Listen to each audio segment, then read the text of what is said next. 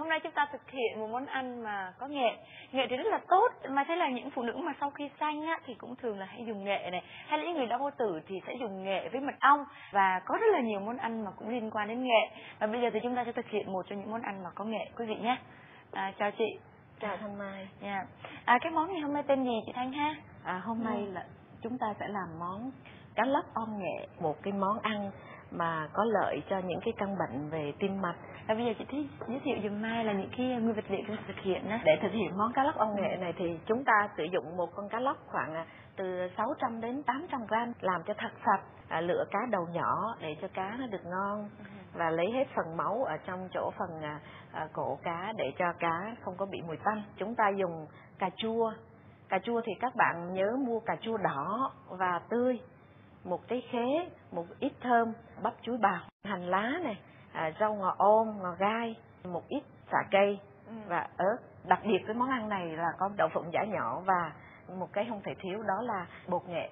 Đầu tiên rồi đó là mình phải ướp con cá này em ha. Ướp vào đây 2 muỗng hạt nêm từ thịt, cho vào đây 1 muỗng hành tím và 1 muỗng nước mắm.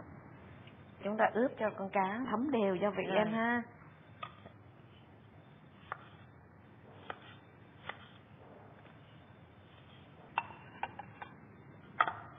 Rồi, khế mình cắt bỏ cặn đi và chúng ta thái lát. Khế theo đông y là rất là tốt đó em. Khế có tính bình và rất là lợi tiểu, giải nhiệt, trị phong nhiệt. Đây là một món ăn mà kết hợp được rất là nhiều cái nguyên vật liệu tốt cho sức khỏe đó em. Khế thì em cũng thái lát ha.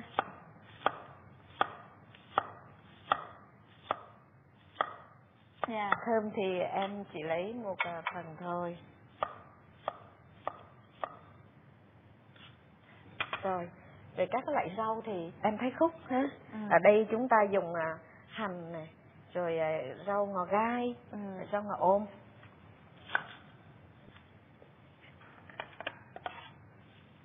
Rồi, vậy là rau chúng ta đã chuẩn bị xong hết rồi này. Bây giờ chúng ta sẽ làm bước gì tiếp theo chị? Các bạn dùng khoảng 2 cây sả nhỏ, chúng ta đập dập và cắt ngắn.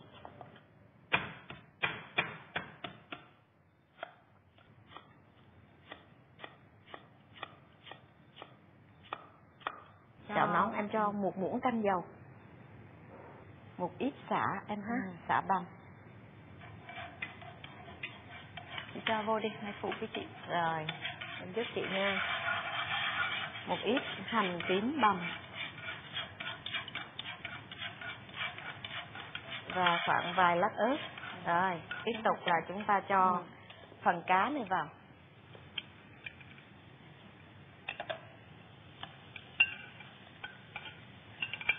Đây, cái gia vị cho thấm. Rồi, chúng ta xào cho cái phần cá này săn lên em ha. Cá lóc là một loại cá lành. Khi mà chúng ta bệnh á, thì thường á chúng ta ăn được cháo cá lóc. Em nghe mùi thơm chưa? Bắt đầu rồi đó chị. Sau khi cá săn, các bạn bắt đầu cho tiếp vào đây, xả đập vào phần cà chua, phần thơm,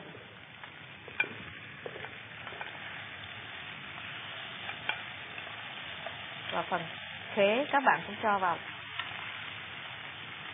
Trong quá trình xào các cái loại rau củ, các bạn cho vào đây một ít nước dùng.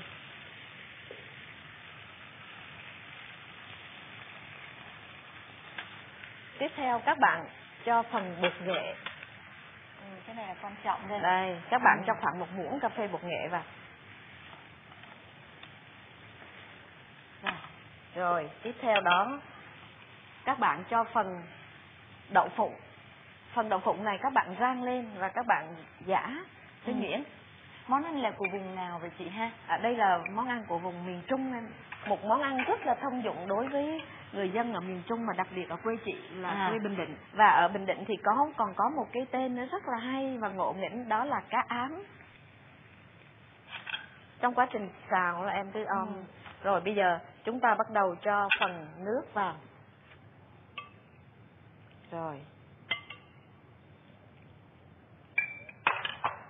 Và còn lại bắp chuối với lại Rau thì chúng ta sẽ cho sau cùng lên khi mà cá chín thì em bắt đầu cho bắp chuối nữa và rau nữa là xong. Bây giờ chúng ta sẽ làm tiếp gì tiếp theo đây chị? Chúng ta cho cái bắp chuối bào vào em ha. Cái món này hấp dẫn là nhờ cái bắp chuối này đó em. Bây giờ chúng ta nêm một lần chót, các bạn cho vào đây một ít hạt nêm và các bạn cho vào đây một ít đường thôi. Như vậy là chúng ta chỉ cần chờ cho bắp chuối này chín và chúng ta cho rau nữa là món ăn của chúng ta xong rồi đó. Và thưa quý vị, trong lúc mà chờ món ăn của chúng ta được hoàn thành thì mai có một cái tin vui muốn thông báo đến quý vị là nếu như trong dịp Tết Nguyên đán này chúng ta muốn gặp gỡ gia đình của chúng ta mà giảm được chi phí thì chúng ta hãy tham dự một cái chương trình được mang tên là Tết Sum Vầy. Quý vị chỉ việc lấy thông tin ở trên báo hay là các trường học hay các siêu thị và trong đó có những cái thông tin cho quý vị làm theo, đồng thời là viết theo một cái bài viết từ 100 đến 500 chữ kể về những cái món ăn mà ngày xưa người thân mẹ của mình nấu cho chúng ta ăn, và như vậy chúng ta sẽ có cơ hội để có thể là đoàn tụ với gia đình trong dịp Tết này. Một vé máy bay khứ hồi sẽ dành cho quý vị, hãy nhân chân lên tham dự cuộc thi này quý vị nhé. Và tất cả những thông tin chúng ta sẽ gửi về theo địa chỉ sau: tetsumvầy@unilever.com. Chúc quý vị thành công nhé. Còn bây giờ thì mới thấy là món ăn của chúng ta đã hoàn tất rồi phải không? Bây giờ em cho rau vào nữa là xong ha em ha. Em để một ít để mình rắc lên mặt. Với món cá nấu nghệ này các bạn có thể ăn với cơm hoặc với bún đều được. Bây giờ chúng ta đưa cá ra ha em ha.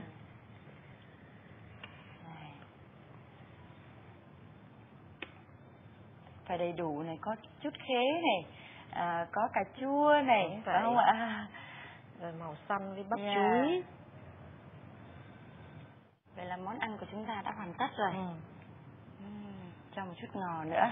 Rồi đủ màu sắc đây. Rồi. Em thử xem. Em ngon lắm chị. Tí nữa. Rất là ngon. Đây này, một chút xíu nước. Em lấy tí nước, em ăn em thấy cái vị nước của nó rất là ngon. Rất là ngon. Cảm ơn chị Thanh rất là nhiều với cái món mà quá đặc trưng của miền Trung phải không ạ? Đúng là quê chị. Đúng vậy.